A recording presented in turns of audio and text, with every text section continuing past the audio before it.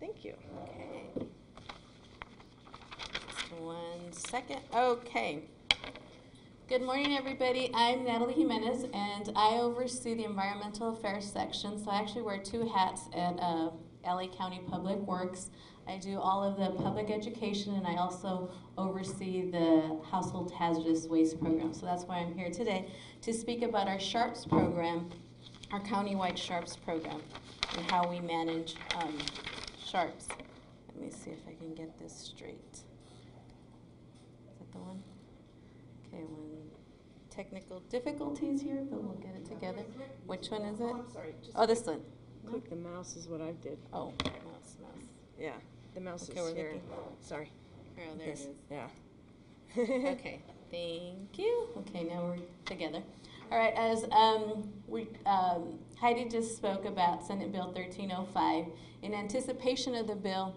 I'm sorry, you can also use the button here, this right here. You don't have to use the mouse, you can just use this here. This will take you forward. All right. Okay, we're getting it together here this morning. Okay, where was I? Okay, so Senate Bill 1305 is coming into place in September 1st of 2008. So we looked at the bill and we said, okay, you know, is there something that government needs to do? Well, the state prohibited residents from disposing of it in their trash or recycling bin or green waste containers. And it also needed to be transported in an approved container. And cities and counties were encouraged to do something, but the mandate didn't impose us to do anything. However, since we do hold the nation's largest household hazardous waste program, we were getting residents coming in with backpacks full of sharps, with boxes full of sharps, and putting them in plastic bags and coming to our events, and also coming to our permanent centers. And so we knew people wanted to generally do the right thing. However, there were no alternatives. There was nowhere where they could take them, so that we were getting them at our household hazardous waste. So we said, okay, we need to bring them in. We need to do something. What is it we're going to do? So we started doing our research, and we met with the city of Los Angeles also, because they were trying to do implement a program also.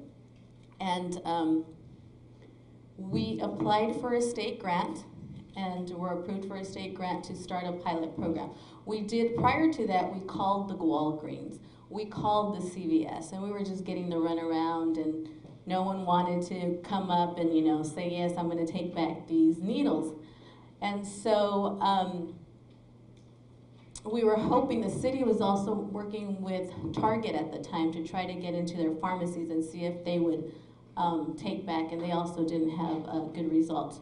So we knew we needed to do something. We applied for a grant, and we sat around and said, okay, well, what is it, if we can't get to the manufacturers, then who else is distributing these sharp containers that we can, let's look at it broadly. Okay, so people are going to the hospitals, people are going to their doctors, and the doctors are prescribing this, right? Well, lucky enough, in my previous job, I worked with all 38 county departments, so I knew kind of the county end of it. The county's huge. So I said, okay, let's go to public health, let's go to the health department, and let's start there. Let's start working our way there and see if we can get into these facilities and see if they'll take it back.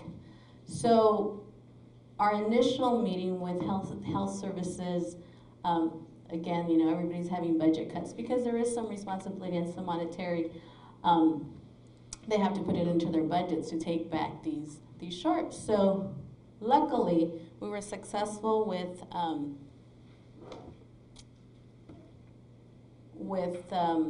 public health.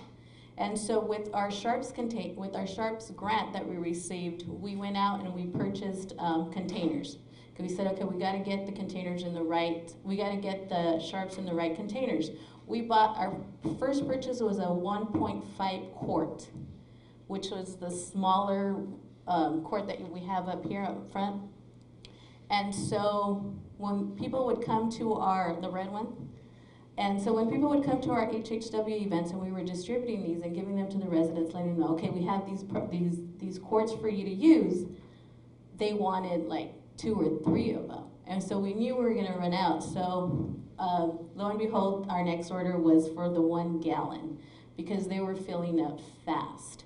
So now we distribute the 1 gallon containers, and they're state approved. And we also knew that we needed to have something that was going to help the elderly, because they're the ones that are, you know, that's our target audience, the elderly and the people that are disabled, that are self-injecting themselves. So we needed to get a mail-back program started. So as you know, those containers are a lot more. So we do make sure when they call us for a container, we ask them if they can come to one of our events, and if they can't, then we will mail them back a container. So that's how we started our program, through a state grant. At the time, it was in cooperation with, or in partnership with, the City of West Covina and Public Health. Today, we have over, let me double check my notes. We have over 100 collection sites, and that's including our 60 mobile events. And we have an agreement with the City of Los Angeles, and I think this is what Heidi was referring to. Near Burbank, within 5 miles, in the city of Glendale, there's a safe center that belongs to the City of Los Angeles. However, we have an agreement where residents countywide can take their sharps containers. So that would include residents from the city of Burbank, just to clarify. And so we have 150 distribution sites. That's including the 14 public health clinics.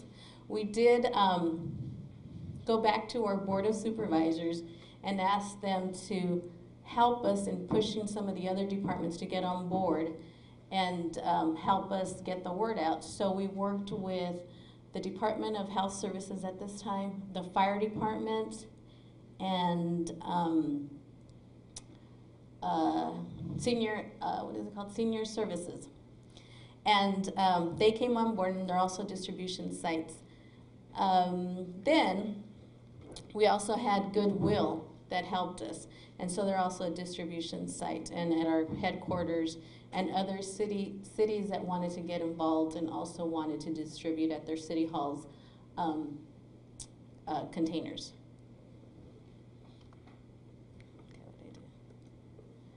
Okay, so our successful partnership with Public Health, they have designated 14 distribution and collection, and they also collect the sharps for us.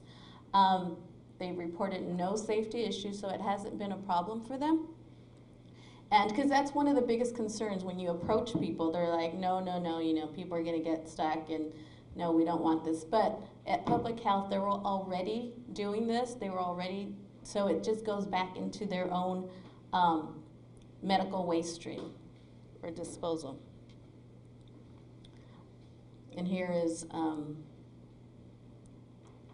pictures of where they dispose of their sharps. So if a resident goes to one of their public health clinics, they'll ask for a container, and they'll take them into a room, and they'll just put it into their waste stream, like that second slide there, the biohazard.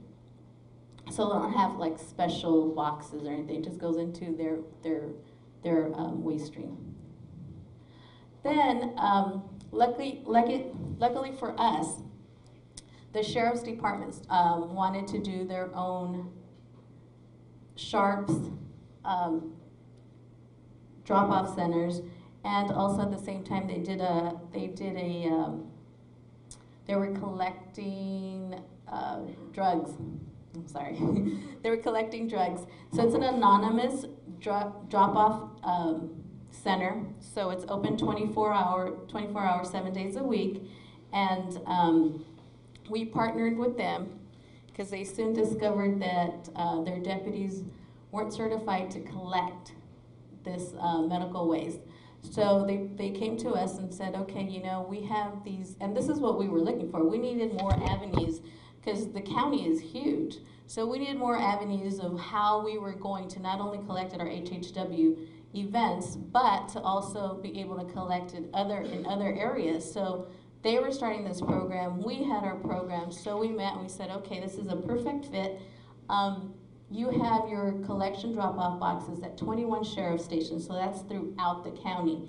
And in fiscal year 2010-11, they collected about 9,000 pounds of sharps. So, but the first issue that they had, or their issue that they had at the beginning was they were getting, well now there's this drop-off center, they were getting clinics to drop off their medical waste at these centers. So nobody messes with the sheriff, right? So that soon was resolved. So this is a picture of the drop-off boxes. Again, there's drop boxes for drugs, and there's drop boxes for sharps. And so just to get the word out, we also did a public outreach campaign where we send out media releases about our partnerships. We did some newspaper advertisements.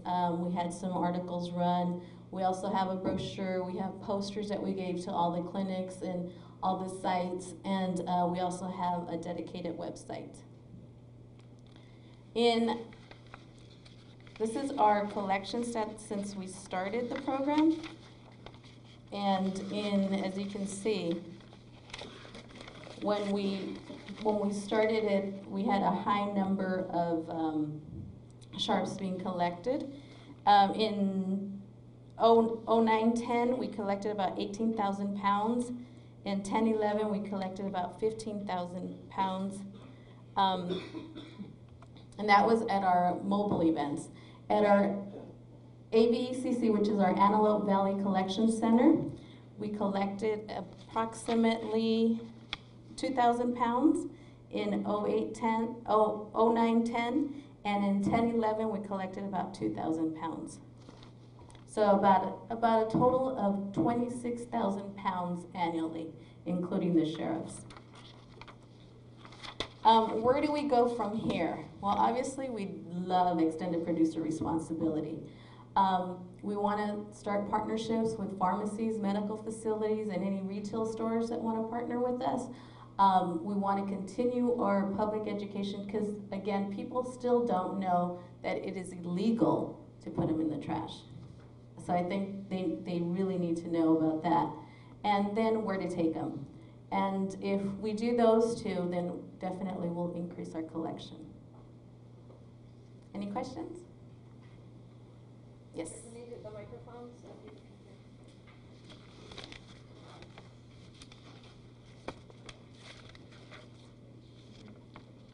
Is it on? No.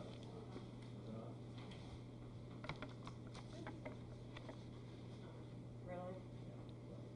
Okay, I'll repeat it. I'll repeat it. I was just curious to know, you said that this program was grant funded. Yes.